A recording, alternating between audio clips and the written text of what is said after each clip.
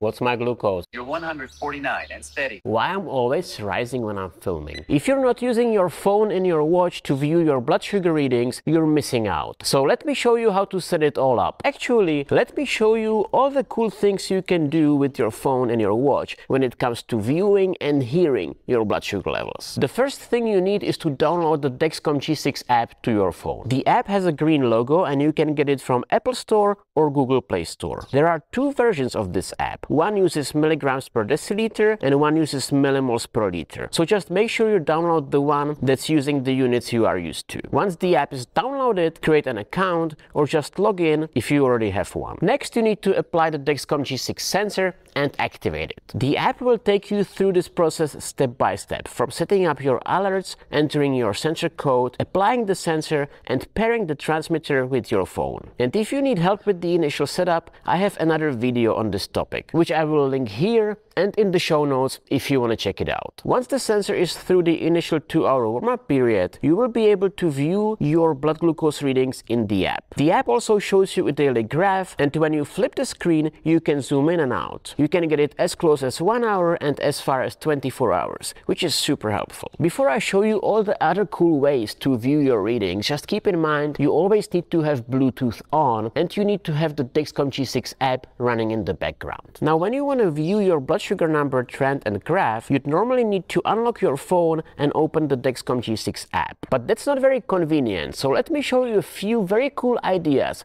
how to get the number, graph and trend without having to go to your phone and opening the app. A super cool way to do this is your voice-controlled personal assistant. It looks like this. What's my glucose? You're 149 and steady. To set it up on your iPhone, you need to be connected to the internet. Open the Dexcom G6 app, click on Settings, and then click on Siri Shortcuts. And if you haven't used Siri before, you will be guided to set it up first, but it's super easy, so don't worry about that. The only Siri shortcut available in the Dexcom G6 app is Get Glucose. So we will click on that one and click Done. And from now on, you can ask Siri anytime you want to know what your blood glucose is. Now, I haven't tested the voice control on Android because I don't have Android phone, but I did a little research and it looks like you need a third-party app like Night Scout or Sugarmate to be able to set it up on Android. If any Android users are watching, please let us know in the comments below. Another cool way to view your readings is on the home screen of your phone using a Dexcom widget. To set it up, just long press on your phone's home screen and click the plus icon in the top left corner of your screen. Then start typing Dexcom in the search widget box, select Dexcom G6, click Add Widget and done. From now on, you will see the blood glucose value, trend and graph on your home screen. The widgets should work for all US iPhone users. If you're outside of the US, you might not be able to set it all up yet,